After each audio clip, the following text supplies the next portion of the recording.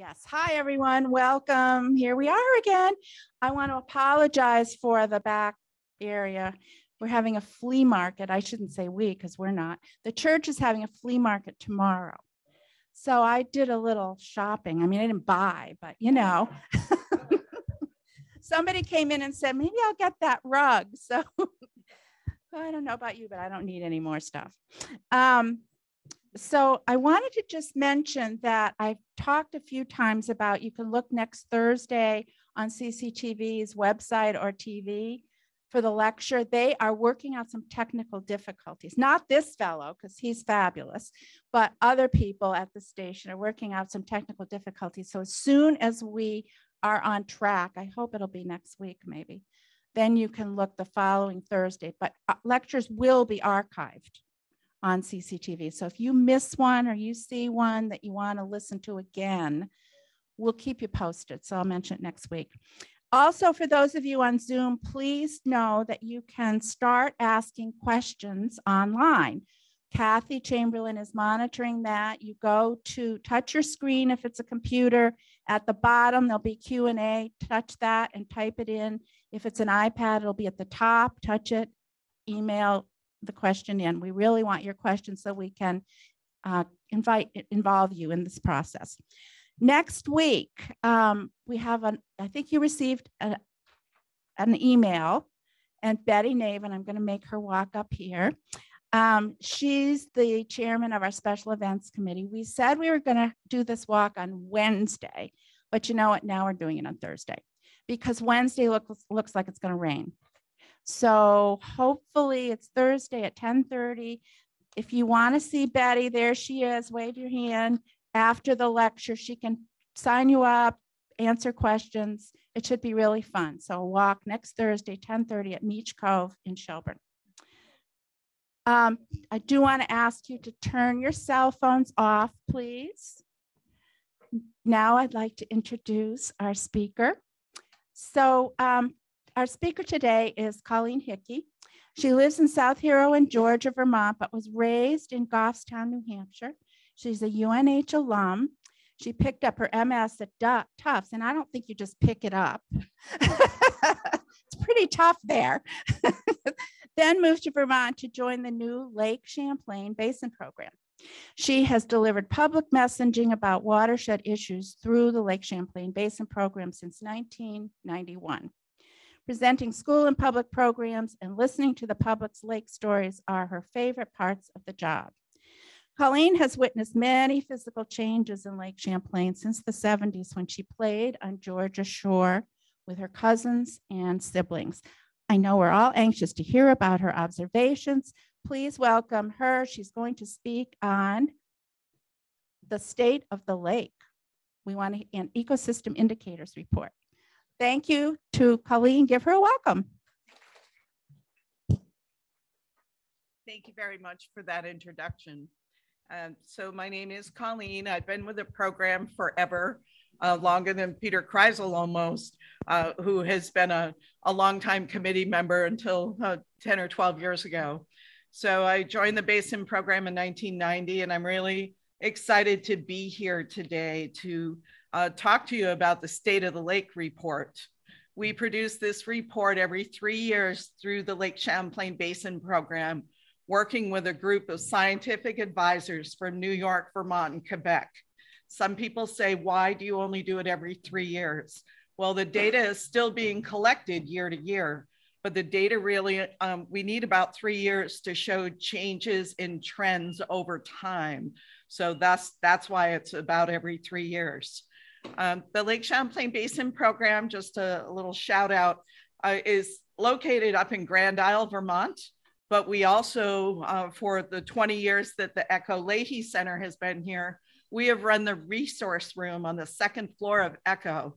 And we have staff in there 7 days a week. So if you ever have a question, there is staff available to help from 9 to 5, 7 days a week, over 20 years. It's pretty remarkable. And it's a great project.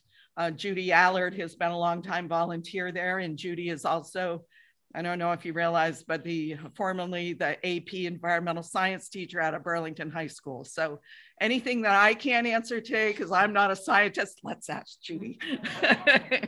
So let's begin. The Basin program came around in 1990 as a result of federal legislation called the Lake Champlain Special Designation Act. It was introduced by the delegation in both New York and Vermont. And still today, that delegation is paired and working on behalf of you in the Lake Champlain watershed. So it's federally funded. A lot of our funds come in through the Clean Water Act, through the Environmental Protection Agency, but we also receive funding from the Great Lakes Fishery Commission, National Park Service. The U.S. Fish and Wildlife Service has a lot in the game on their own, and they are a member of our governing board.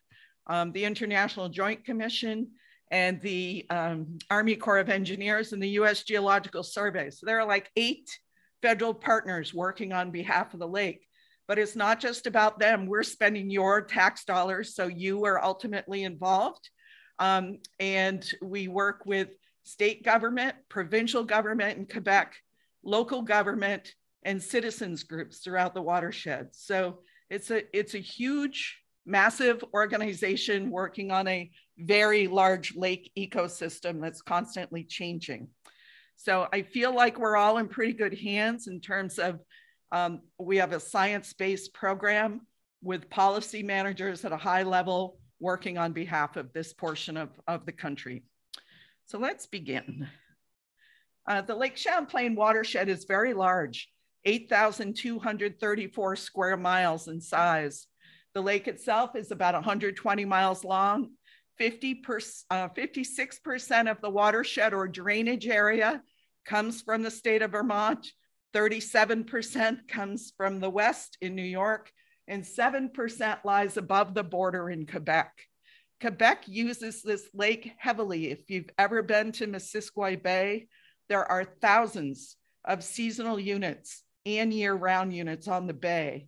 So even though they have a small percentage of the watershed, Montrealers use this lake as a second home in the summer. So they're very actively engaged in our management process for Lake Champlain.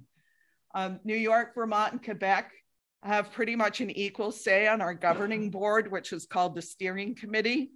Then we have 3 citizens advisory committees from each jurisdiction as well. Municipal officials, state officials, and federal officials all convene. They came together in person, yay, for the first time this week after 2 years. And it was really nice to see those partnerships continue. So the way the Basin program operates is through this pressure state response system.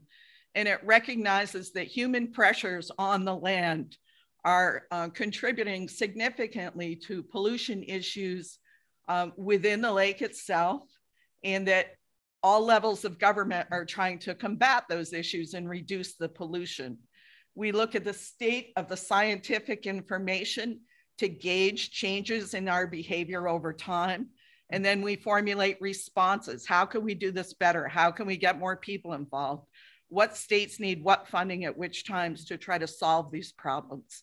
So this is a pretty common practice in scientific and public policy places. It's a pressure state response. You're constantly revisiting the different phases that you're in. When we first started the State of the Lake report several decades ago, everybody wanted a report card. They wanted to know who was failing and who's getting an A. And we said, we can't do that. But what we can do is to develop a series of criteria that we can use to gauge certain things in the lake over time. So these are the ones that we came up with, and we're not going to go through all of these today. But there are 2 things I want to point out. Going across the top, on the top row, you will see Missisquoi Bay, the Northeast Arm, Mallets Bay, the Main Lake, and the South Lake.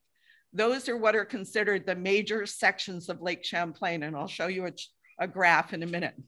But we have clean water and healthy ecosystem criteria that we're using. And we developed a new one this year. You can barely see it in that beige. It's climate impacts. And we are looking at the changes in the lake in terms of ice coverage. It's phenomenal. And that data goes back to 1906. So it's something we should be keeping an eye on. And we added it to this report this time. If you look at the clean water, the blue section on the left-hand side, you'll see phosphorus in the lake, phosphorus from rivers, from wastewater treatment facilities, cyanobacteria blooms, and fish consumption advisories. And then for each of these categories, we give it red if we've got an awful lot of work to do or things are not going in the right direction. We give it a yellow if we're making progress or we're starting to backslide on something. It needs quite a bit of attention. And blue means we're doing quite well in that particular target area. So where do you see the blue straight across? Phosphorus from wastewater treatment facilities. They are doing their job and they're doing it well. And the data in this report clarifies exactly how much phosphorus has been reduced through wastewater treatment plants. In your municipalities, you know that they are expensive to operate and they can take up a chunk of the local tax dollars, but they're doing their job as designed. Phosphorus from rivers, that gets a mixed grade with 3 reds going across the board. If you think about the development that occurs in our 8,234 square miles, it's no wonder why we have some reds in this category, because this development is occurring all over the watershed. And then phosphorus in the lake, that top line, you'll see 3 reds and 2 yellows. So clearly phosphorus is a giant issue on Lake Champlain, and we're all working together to try to address it. Cyanobacteria blooms, that 3rd red dot in the first column. So Missisquoi Bay is red. Missisquoi Bay has some real concerns with ongoing problems with cyanobacteria, and we'll talk about that in more detail. Everybody else is quite yellow. Not everybody else, the other 4 sections are yellow. Same with fish consumption advisories. We'll talk about mercury in a minute, but we all have fish advisories. Working down to healthy ecosystems, we'll touch upon sea lamprey, aquatic invasive species, and the invasive water chestnut. So those are some of the highlights we'll hit upon today, okay? So if you think about this map, north in Missisquoi Bay is on the left, and the south part of the lake is way down there on the right. These are those 5 sections. Missisquoi Bay, I'll have to have Elizabeth make a little darker. It's very, very light. St. Albans Bay, I'm sure you're all familiar with these segments. We also refer to that section, that maroon color, as the northeast arm or the inland sea. That's where my summer camp is.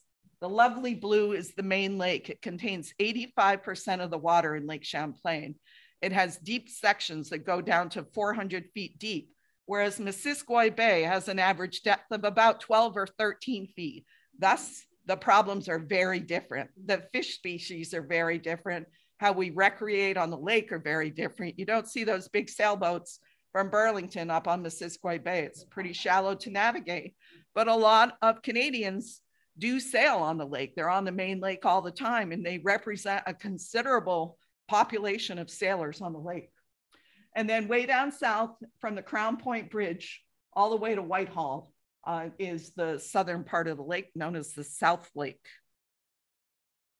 Clean water. So 5 things we'll quickly cover. The US Clean Water Act, the cyanobacteria blooms, phosphorus, chloride, and our progress on combined sewer overflows. Those are what gets to the media's attention really fast when we're overflowing. So the Clean Water Act, what year are we celebrating for the Clean Water Act? 50, it's 50 years old, October 19th, this fall. So the Basin program took it upon ourselves to get New York and Vermont, especially, to celebrate that. Your tax dollars, my parents' tax dollars, have paid for a heck of a lot of improvements across the country to improve clean drinking water. But this act also pays attention to healthy fish, as well as trying to get rivers and lakes swimmable. So swimmable, fishable, drinkable. Those are some of the primary emphasis or points of emphasis behind the Clean Water Act. The majority of the funding, I said, comes through the Clean Water Act for the Basin program when it's the Environmental Protection Agency. And they've been funding us since 1991, where I think it was President Clinton's budget or second President Bush that got it in the, Peter might remember, it became a presidential line item. So it's in there for good. Fishable. So one of the issues we wrestle with is mercury concentration in fish. And it's not just about Lake Champlain. It's about many of the large lakes across the country. Mercury is one of those substances which bioaccumulates up the food chain. So the smaller fish have less, the macroinvertebrates have even less. But those macroinvertebrates, the small bugs in the streams and lakes, are eaten by the small fish, eaten by the larger fish, consumed by the humans. So when you see on the right side of your screen, yellow perch and white perch, see this beige 0.3 line that's running across? That's the US Environmental Protection Agency's criteria for mercury. They like our levels in fish, if we have to have mercury, to be below that level. Are we all below that level? Absolutely not. So smallmouth bass, lake trout, walleye are some of the fish species that get monitored not every year. I mean, you can see the dates of data collection here. It's really expensive to monitor for mercury, and we weren't seeing giant changes. So the scientists recommend the stages at which we test for mercury. What fish do we eat commonly out of the grocery store that's pretty high in mercury? What was that? Tuna and swordfish, two big ones. So when we think about our lake, what impact it has on us, there are also other fish species that are out there that are not in Champlain. So we've got to be careful about those too. Champlain, I think most of you realize, is one of the top, it's been noted as one of the top 10 bass fisheries in the United States. How many of you are anglers? Oh, all right, Judy, you got a catch for all of us. How many of you sail or swim in the lake? Okay, just a couple. We got to get you out more. So I don't sail, but I do swim in the lake almost every day in the summer at our family camp. So public beaches, how are we doing there for the Clean Water Act? So the good news is, see all this blue on the chart? Over 95% of the days in which we sample water quality on Lake Champlain, 95% of the time, they're great for swimming. So there are two other reasons why beaches close, actually. You can see the gold color is beach closed due to coliform, and the green is beach closed due to cyanobacteria. So cyanobacteria is always common in the news because it's visible. We post the beaches immediately saying, I say we, the municipalities and the states post the beaches immediately. The Lake Champlain Committee takes a look at near shore locations, data that's collected by anywhere between 120 to 200 volunteers every year. Do any of you cyanobacteria monitors for the Lake Champlain Committee? No, it's another great opportunity. So, but what happened was the Basin program, once cyanobacteria got into the lake, and we're going to talk more about that, we monitored the deeper locations in the lake. There are 19 locations in which we have collected data consistently since 1990. But cyanobacteria blooms tend to occur largely in the shallow areas where people swim, kids are in the water, and dogs are in the water. And the Lake Champlain Committee said, hey, we can tackle that one. Another example of how federal, state, local partners all working together. So the Basin program provides funding to the Lake Champlain Committee. It's the longest running not-for-profit on Lake Champlain. They've been here since the mid-70s. Lori Fisher is their executive director, and she takes charge of the training program for all these volunteers from New York, Vermont, and Quebec to sample weekly or sample on special, like big rain events, get out there and collect samples for cyanobacteria. That data is reviewed. It's sent to the Department of Health. They look at visual samples, so people take photographs of it, and then the Department of Health posts it to their website on a regular basis. Every week, they're changing those posts, showing you where the good water is, where you need to stay away from. Quite often, a cyanobacteria will blow in near shore for a day, and it'll blow back out later that afternoon. So it's very transient. So the good news here is 95% of the time, you're getting good water quality for swimming on Lake Champlain.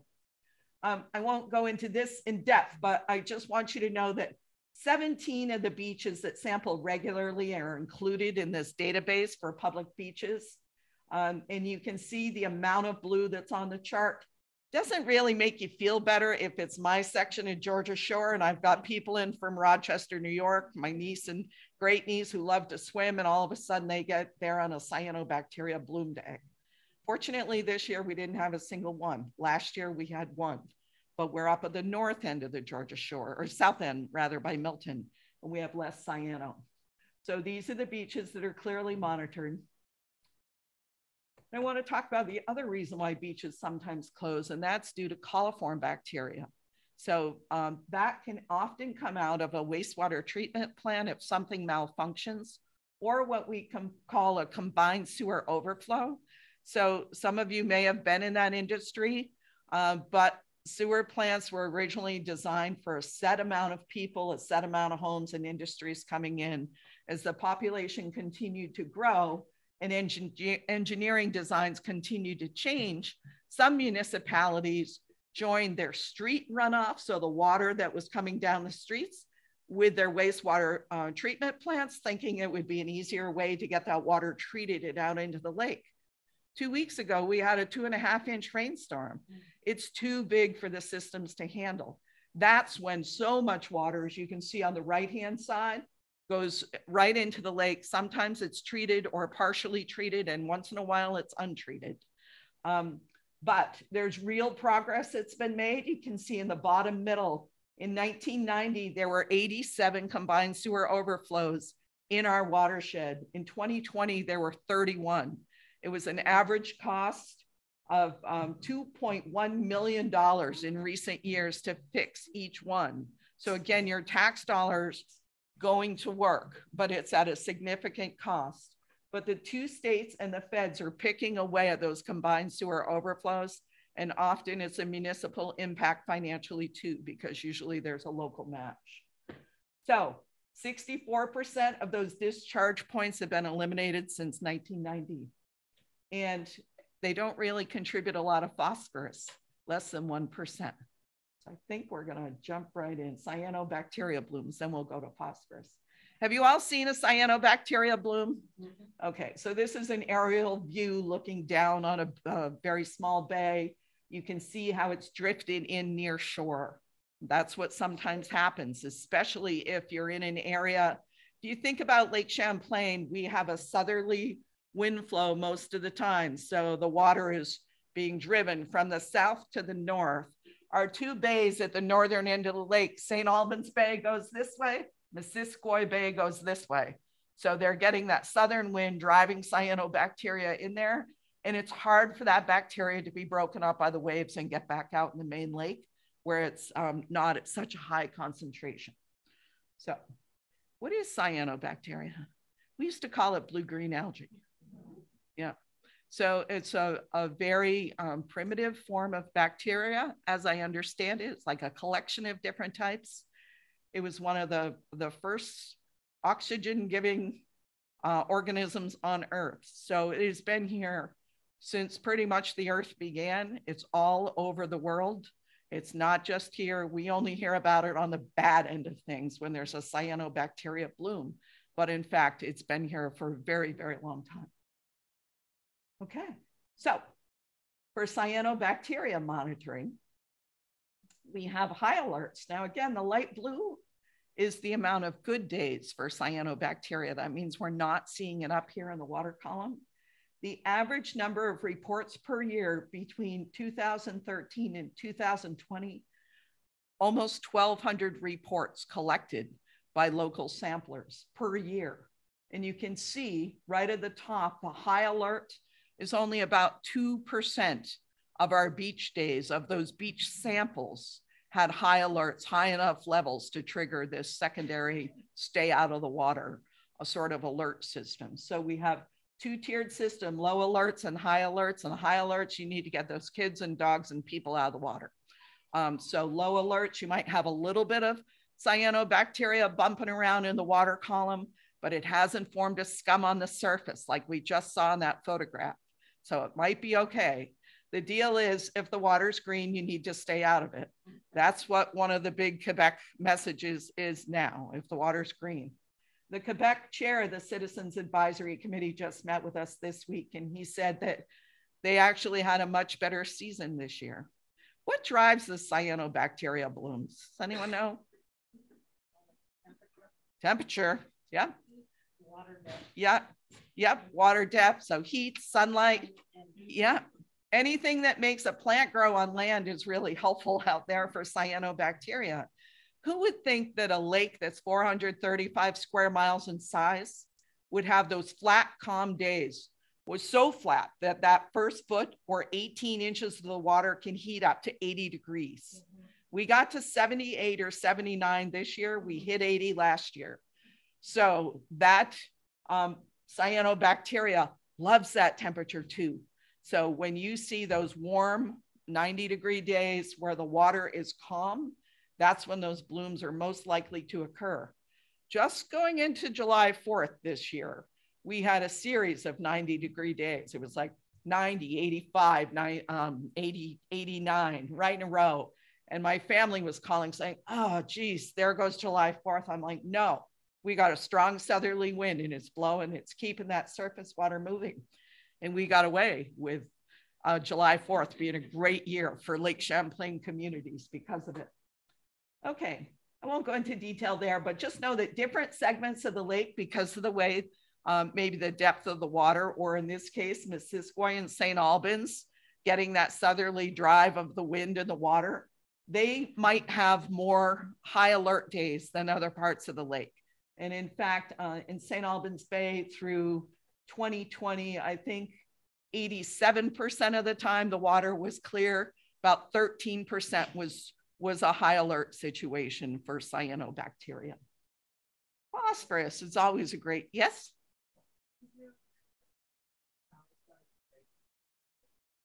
Is there a difference between our side of the lake and the New York side of the lake? Well, if you were to look at the landscape, there is a lot more agricultural land on the Vermont shoreline than there is in the New York shoreline. New York has more forests near the shoreline, keeping not necessarily the water cooler, but definitely the streams and rivers a little bit cooler. And historically, that's the way our landscape was settled. So more agriculture over here, more forestry over there.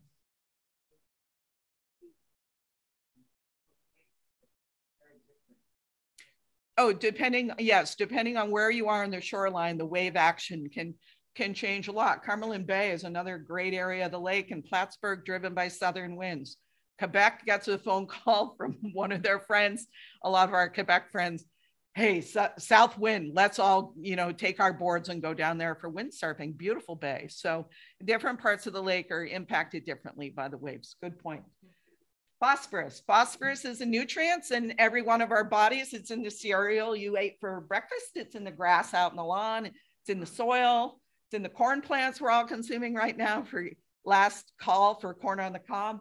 But the problem is when it gets to the lake, it's driving algae to grow, not corn, not grass. It's creating algae.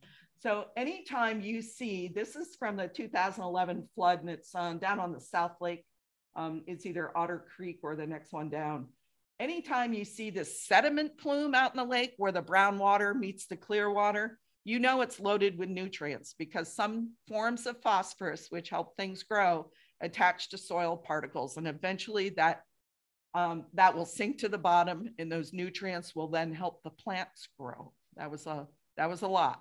So brown water, the Winooski was running really brown in that last big storm, both of those streams coming over the Winooski Bridge. And you know that anytime it's brown, it's bringing sediment and nutrient to the lake. So what's the goal? Slow down that water, sink it, keep the sediment and the phosphorus on the land. Just quickly, you can read more about this on page 12 if you want. I always start with the middle donut there, land area. 73% of our watershed, if you were up in a plain, 73% is covered by forests. 18% is agricultural production. 4% is urban. Very deceiving because urban land, acre per acre, contributes significantly more phosphorus than agricultural land. So smaller percentage, but acre per acre, a much bigger load. And if you think about it, if you think about just the cities on the hill, so let's think about the east side of Lake Champlain, St. Albans, city on a hill, Burlington, some extent South Burlington, Middlebury, all cities on the hill. We're all packed in there tightly, and we're all managing our landscapes very differently. You have a lot of impervious surfaces, paved areas where water is just running off. You've got lots of yards that are filled with grass rather than a lot of native vegetation. If that grass is too short, the water can run right off with nutrients in a big storm. So what we do on an urban landscape is very important also. But I will tell you that when I'm tabling at events, nobody ever comes up and says, those urban people, what do they say? Those darn farmers. And I'm like, wait a minute. And we pull out the book and we talk about it. It just happened again at the Antique Boat Show. I thought we were over this. Having said that, there are portions of the landscape where agriculture is an issue. And the US Department of Agriculture and the state of Vermont on the Vermont shore work very closely with the conservation districts and the landowner to stop that pollution. So again, a lot of players in motion trying to work very hard. I'm not the scientist. I will tell you that the load has to do with how much, well, we'll read it. Total amount delivered to the lake in a period of time, typically reported as a metric tons per year. So that's how much phosphorus comes into the lake on a yearly basis. Concentration is what's within a defined amount of water. So a little bit different. So I think of it as salt water. You have a sore throat. Your grandmother used to tell you, or my grandmother used to tell me to gargle with salt water. Very high concentration of salt in that. Tap water, not a very high concentration of salt.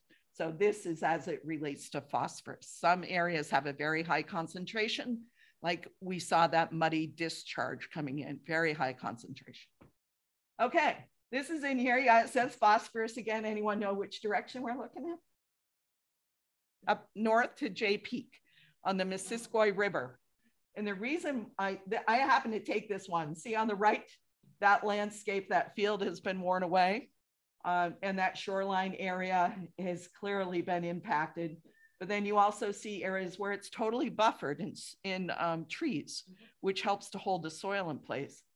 I put this in here not only because I love this scene when you're heading north, but because we have 11,700 miles of streams and rivers draining into this lake. So over 11,000 miles. So when people call the resource room and say, when are you going to clean up the lake? It's like, wait a minute, it's not just come in and give the lake a pill. This is working with thousands and thousands of people upstream. And they're doing it. There are about 30 watershed groups that are very active in the Lake Champlain watershed, New York, Vermont, and Quebec. Each one of them, a lot of them have hundreds of volunteers. Even if they only had 100, right there is 3,000 volunteers every year working on this lake.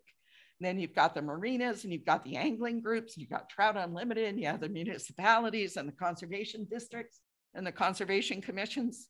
So if there's one thing that gets me fired up is when people tell me nobody's doing anything on behalf of this lake. Not so. This one I don't really like either, but what I really wanted to tell you is sometimes you hear about the total maximum daily load, the TMDL, and it's when the state of Vermont and the state of, and the federal government work on how much phosphorus is acceptable for Lake Champlain.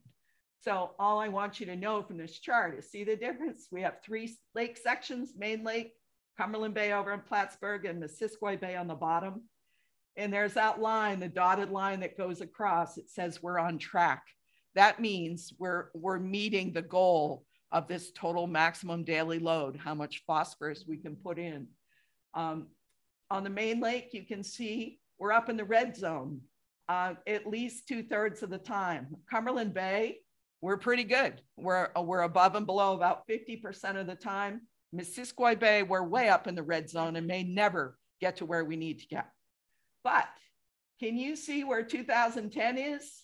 And then 2011 follows. What happened in 2011? Tropical Storm Irene. Look at how much phosphorus came back into this lake through that 2 or 3 day event. Sometimes it was multiple years worth of phosphorus that got into the lake. in 2 or 3 days. So there was a little backsliding on our progress, and we've had to, yep, and we've had to make up for it. Chloride levels going up a bit. And this is in here, it's on page 16. And I just want you to know that look at the trend over time. It had been 10, we're exceeding up to 15. Lake Champlain is a large lake. So in terms of our ecosystem, that amount of chloride hasn't impacted it a lot. But when you take a lake like Mirror Lake up in Lake Placid, they're a real hot button for chloride levels. And that municipality and the volunteers are working around the clock to reduce it. And in a 3-year time frame, they've already seen a significant reduction in chloride. It's road salt, but it's also what we're doing on the landscape, what we're putting in front of stores or in our driveways or on our sidewalks. And we've got to have systems in place to keep that salt from running downstream. So last one for water quality. Here are my 3,000 people working on water quality issues along the whole watershed. Healthy ecosystems. How are we doing on time, Carol? Got about 10 more minutes. Okay, great. Healthy ecosystems. So let's fly. These are much more fun, less charty. A lot of turtles. We're really excited about Atlantic salmon progress. We're going to talk about the lake freeze over, non-native and invasive species of water chestnut. And besides, this kid is beautiful with a little frog on his arm. Landlocked salmon. So these are salmon that historically might have spawned to the ocean, but they're in Champlain now and they really don't have a good way out. So they spawn up the streams and rivers in Champlain. This chart, I think with the lights, you can probably see it. So we've got the lake running up the middle. We've got a couple of areas highlighted. Can you see where there's a blue line, like by the Winooski River, coming out of the lake, going to the Winooski? That's going up to the Winooski 1 dam. The fish can get right up there easily. Let's jump down here over to Willsboro, where you see the other blue line. Can you see that? So opened up, boom, because a dam was removed. So those fish can return to their natural spawning habitat. If we go up to Highgate Falls, I don't know if you've ever seen that big dam up there, but you can see the blue line coming out of Missisquoi Bay, and then it's a red line. The red line means that it's inaccessible historic range. So that means that's a section of the river that we can work on to remove smaller dams, working with the landowners. Removing them will allow those salmon to go upstream further. So anytime there's red, it means that's a target for dam removal on Champlain. So you can see Plattsburgh. If I had Bill Wellman here from Trout Unlimited, he would say, get the darn dams out, Coleen. So the fish and wildlife folks at the citizen level are so committed to this lake and improving the fishery that it's just really incredible. They're all passionate, just like you. They all had previous lives and previous jobs, but they're bringing their heart and soul to getting the dams out and the fish back. So that's a pretty cool story. It's one that we can have positive impact. Lake surface freeze over. This is right out in front of our office up in Grand Isle. I love this. I don't know what it's technically called. I call it slab ice. So when the lake starts breaking up, sometimes due to ferry action, but this is a spring shot. Look at this. So it may not seem like a lot, but the upper chart is this June to September average temperature going up. That's the air temperature. On the bottom, it's the average temperature, December to March, going up. So going up in both instances, temperature rise over time. Look at this, ice freeze over. Blue is when it was frozen over. Red is when it did not freeze. Look at the difference between 1910 and 1950 compared to 1950 to 2020. So we're not freezing over nearly as much, and that greatly impacts the ecosystem, the way the fish and other creatures move around the lake. The bays are normally still freezing. I think Burlington was really late to freeze this year, Burlington Harbor, but St. Albans, Missisquoi, and some of the other sort of near shore bays froze pretty well. So this is changing, and this is data that goes back to 1906. So I also just wanted to point this one out quickly. So if you look like about 1940, you go to the top of the chart, 20-year rolling percentage of freeze overs. We're somewhere about 85 to 90% of the time we're frozen over. Go to 2020, that next vertical line. So we're at about what, 25%? If you go out to 2020, it drops to between 15 and 18%. That's the projection that scientists have for Champlain. Invasive species, this is my favorite slide. This is a sailing, community sailing center. Sail, whew, that was a lot. Basin program used a small grant, $7,500. Part of our messaging has to be spread the word, stop aquatic hitchhikers, clean, drain, and dry your boats. And so on the Burlington waterfront with hundreds of boats that are both transient and moored or docked there, in addition to all the people who come to the community sailing center to sail, the message was not about the Basin program. There's no logo on that because everybody needs to use this phrase, stop aquatic hitchhikers. It was a $7,500 grant, cost about $5,000 for the sail. $2,500 went to a local artist named Hickey Lazar.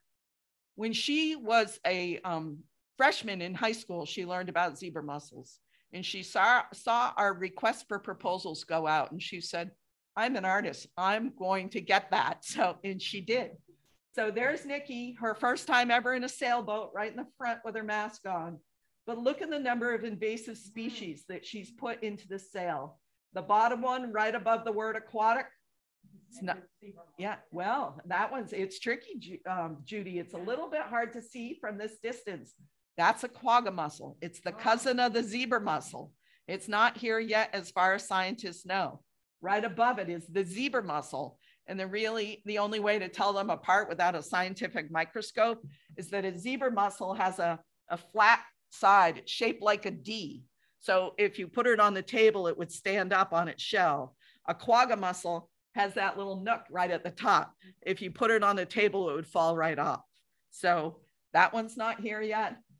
Does anyone know what the circular areas are? Peter, I bet you do.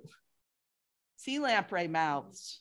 That's what those are. Looks beautiful. The mouth of a sea lamprey. Yeah. We have Eurasian water milfoil in there. She's got the tench coming down there. But if you're on the Burlington waterfront down by the sailing center, look for this. And that's the message. Stop aquatic hitchhikers. Just want you to know that over time, look at the number of species that have come in here. Our most recent is the fishhook water flea from 2018. A couple of them, spiny water flea and the fishhook water flea. Guess who was the first one to say, we've got them? Anglers, commercial anglers were calling saying, our lines are all fouled up. And so this is what it looks like on the line. It looks like mashed up kiwi that's stuck to the fishing line. So that cost them a lot of time. Look what it's done to the line as they started to reel it in. So some of these species also have impacts on the health of native species, and that's why we're pretty concerned. Alewife were one of the last fishes that came in. They create a thiamine deficiency. Judy's letting me get by with either of those. Deficiency in lake trout. So it could impact their reproductive ability for the trout due to this deficiency. It made the state of Vermont change the way they manage the hatchery in Grand Isle to be able to treat those fish with, I think it was treating them with thiamine to make sure their eggs were more viable. So it's very interesting. The new guys on the block can really impact the old kids on the block when it comes to fisheries. So this is another favorite of mine. Shows Lake Champlain on the right. In the green box, it says we have 51 non-native species, aquatic species. Look at Lake Ontario and the St. Lawrence box above it, 87. Going down below Champlain to the Hudson River, 122. Out here to the Great Lakes, 188. We're completely surrounded by waterways that have the ability to send invasive species to us. We share the same messaging with all of them. They don't want our species either. This is the new beast. It looks cute. It's almost like Nemo. And this is a person's hand holding it up. It's a little tiny thing. It's the round goby, and it has the potential to wreak total havoc on the bass fishery in Lake Champlain. And the scientists, when they were putting the word out this spring, because it's growing closer and closer to us, showed videotape. So the round goby, like fish, school, and when they are hungry, they might go after bass eggs. And in the springtime, I think it's around June, the male bass tends the nests, and they showed us 2 different videos of the round goby going in and annoying the male bass. He came out to defend his nest, and the other goby went in 15 and 17 seconds to clear those nests out of all their eggs. So when you hear this being discussed and you think of Lake Champlain as being in the top 10 bass fishery, you're darn right. We're really worried about the impacts of the round goby. Where are they right now? They are high up in the Richelieu River, high up. And they have some dams that they would have to come up through in order to get to Champlain. The DNA samples are showing that there is some DNA from the round goby, lower than we would like in the Richelieu River, but they haven't found any of the fish themselves at this point in time, lower, closer to Lake Champlain. So the DNA might have gotten there through feces of birds that then got deposited in the water. That DNA will track. Coming up from the south, however, they've gone through the Hudson. The Hudson Estuary Program is just very, very concerned about the impact of this fish on the Hudson. And it's up to the confluence with the Mohawk River. We saw that leading out to the Great Lakes. So round goby, stay tuned. We don't want them. Stop the aquatic hitchhikers. And that is no easy task.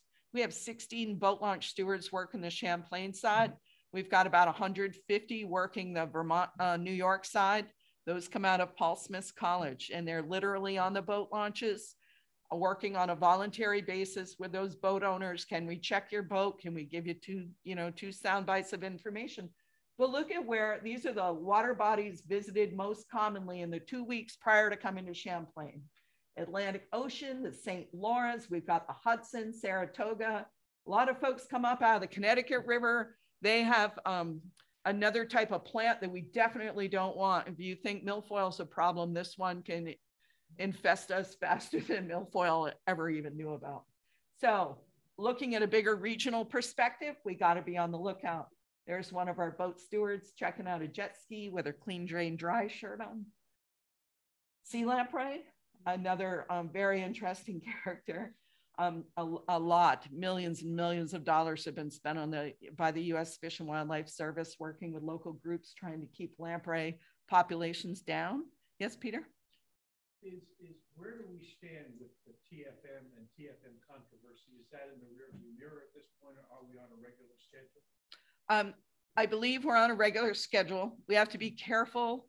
In Canada, they don't put pesticides in their water. So we've gone to alternative treatments. U.S. Fish and Wildlife actually helped Canada build a barrier dam so that it was a non-chemical treatment. But the fishermen in the U.S. wanted the lamprey stopped, and that was a great partnership, cross-border relationship. But you can see, I'm not completely up to speed on TFM versus others. I gotta wind down here. But Atlantic salmon and lake trout, Atlantic salmon, we've made more progress on. And just lastly, I want to leave you with the water chestnut, another very strong invasive species in Champlain, but we've made great progress. See the red area, 1999, the South Lake? Look at 2020, very small red area. A lot of federal money and a lot of local volunteers have helped take care of the water chestnut and beat it backwards. Unfortunately, last week, even though Missisquoi Bay is all blue, we just found a significant area up there. And there's an emergency team that will go out and pull that. It'll be about 50 people strong. Carol, I think you're coming back up. And this one's nice and messy. I love putting this in there. Look at these volunteers, part of my 3,000 people. But these are state and nature conservancy and summer camp volunteers. Look at how muddy they are. And they're out in the wetlands trying to pull the water chestnuts.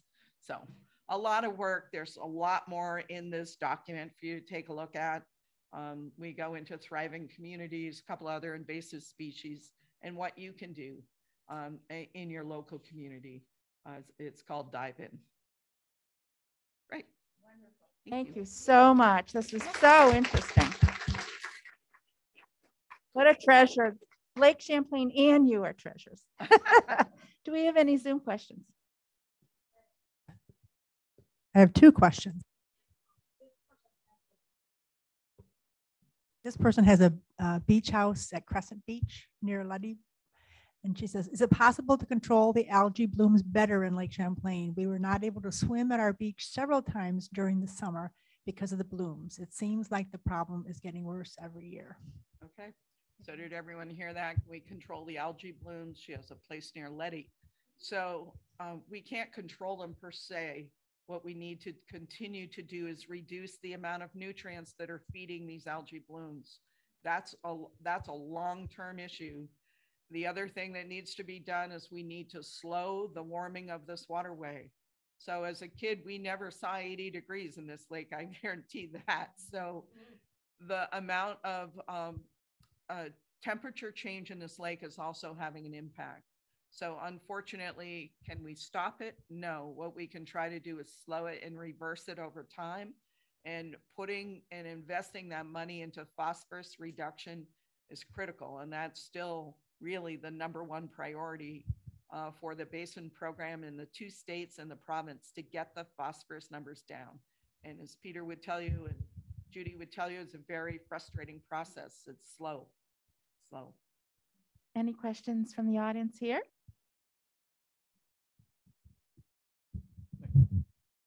Is there any program locally, either around Burlington, South Burlington, or anywhere along the lake with sale and use of either herbicides or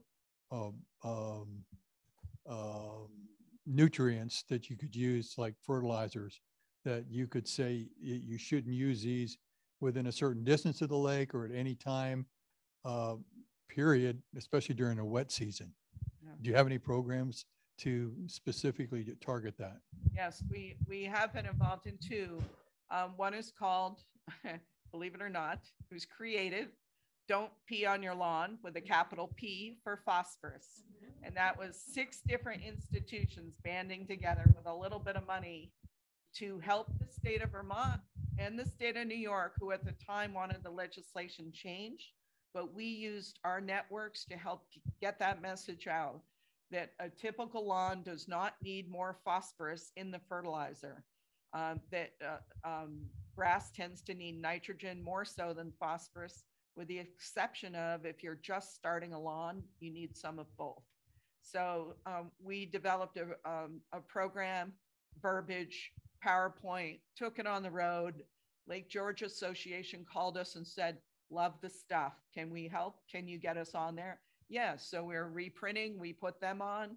I mean, these are your EPA dollars. If you got a program that's working, you sell it for free. You give it away and say, run with it. Indiana and Illinois Sea Grant took our program, ran with it, built up a big staff to address it out in that portion.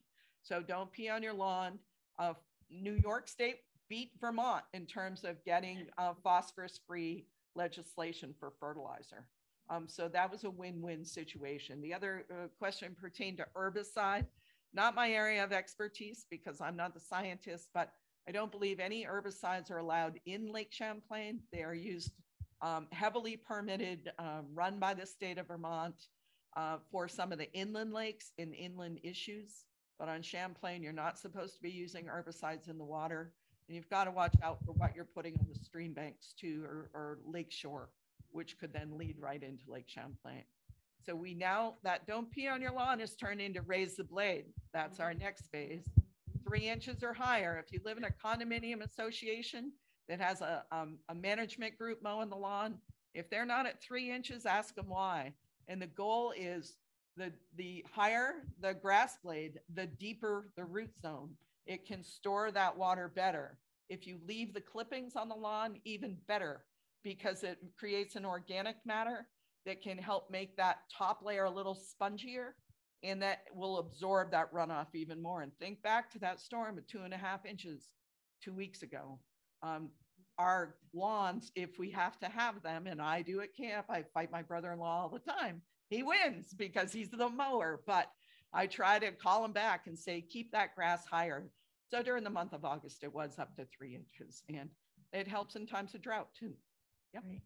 How did you get the word out to condo associations to do exactly what you said? Well, we have been working. Lake Champlain Sea Grant is one of our partners, and they've been really working at the municipal and private sector level. We've got quite a few partners. I would say if you're in a condo association, just approach management and ask them. And when they see the science behind it, and this is all supported by research at Cornell University and out in the Midwest too. But a lot of people are amenable to making the change if they realize the impact they can potentially have. Okay, now a Zoom question. One more. I recently heard about another pollutant, styrene, that resulted in the closing of Letty Beach this week. Could you explain this new threat? That's where I am not the scientist. I did read an article in the Burlington Free Press. I think it was in the Free Press. It was an online resource that talked about it being a carcinogen. So I don't really have the details. It was a terrible incident for Letty Park, but it seems as though the state came out pretty strongly in their choice of wording and what they felt the impacts would be, both the state and local levels. So all I can do in that case is defer back to what I read in the media. So let's just hope it doesn't happen again. Mistakes do happen, unfortunately, and they can be costly. I'm glad they posted. Yes. When I'm driving around along the roadsides, I see these blue round signs with a W, and I know that means watershed. And am I right that anytime you see those blue signs, that particular stream is going into the lake? Is that what the whole meaning of that? Well, I'm not quite sure which signs you were seeing. I thought you were going in a different direction. There's a project called Blue. If they're short signs, that is a project that's run in partnership with Lake Champlain Sea Grant, and there are about 6 or 7 different programs like that out in the Winooski and the Ausable. But the goal is for a homeowner in that case to think about how the water is running off their land. Can they put up a rain gutter that would lead to a rain barrel that would drain into either a rain garden or out on the lawn instead of down your driveway? So you can go through a homeowner certification program through the Blue program and get a yard sign. In other places, I know the ones up north in St. Albans, they have taller signs that are near the roads marking the subwatersheds. So the Winooski might have, I can't even think right now, the Mad River comes down into the Winooski. What are some of the other branches? There are a whole bunch of them that all come down into the main stem of the Winooski. And sometimes local watershed groups want you to know when you're going neighborhood to neighborhood, which way your water is draining. And I think they have it down by Inglesby Brook and places like that as well. So those would be my 2 options on the blue sign. Has anybody found a commercial use for water chestnuts, grinding them up, using them for something, or the algae bloom? Interesting question. So water chestnuts down in the South Lake are disposed of on agricultural land. Several farmers have agreed to host compost sites. So what happens is the volunteers get it to a certain site, they're picked up in a dump truck, they're brought to the farmers who have agreed to it. So they would do that, except that seed pod that I showed you is very nasty. And it will come through a dog foot. So you think about the duck hunters intercepting water chestnut. This is a bad thing for their dogs if they're using dogs to hunt. But water chestnut, I haven't heard of it being ground down into fertilizer or anything, but clearly a farmer would not probably put this material on a pasture where there were animals that could be impacted by that. However, he might be able to use it for fertilizer, he or she, by the time it decays. In St. Albans, they also gather the Eurasian water milfoil with a harvester, bring it to the shoreline, and farmers have stepped up to help compost that as well. So not commercially sold, but locally used. And every time those plants come out, so does the phosphorus. So get them out of there. Yes, sir. I'd like to make a comment. I'm familiar with the It's called Acceptable Management Practices on Logging Jobs in Vermont. Right. I worked in that area. What I'm proud of, I think we should be proud of, it was done the Vermont way. It was a collaborative effort.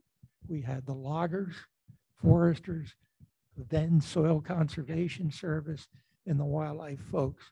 We're all there, and we came up with, the whole idea was come up with very practical solutions that everyone bought into. And the only comment, and of course, the issues we identified with forest, shade, sediment. Yeah. And the one we saw laughed at was that it was okay for trees to fall in the brooks. Prouder made of trees. That's the rule, right? So thank you for that. So we're going to end with one more Zoom question. Okay. Are there any measurements of toxic chemicals emanating from boats that you are worried about? Emanating from boats, not that I'm aware of. Back in the 90s, we did a pretty thorough test working with EPA in the 2 states on chemicals that were coming out of any industry, anyone that had a discharge to Lake Champlain, and they all met the EPA requirements at the time.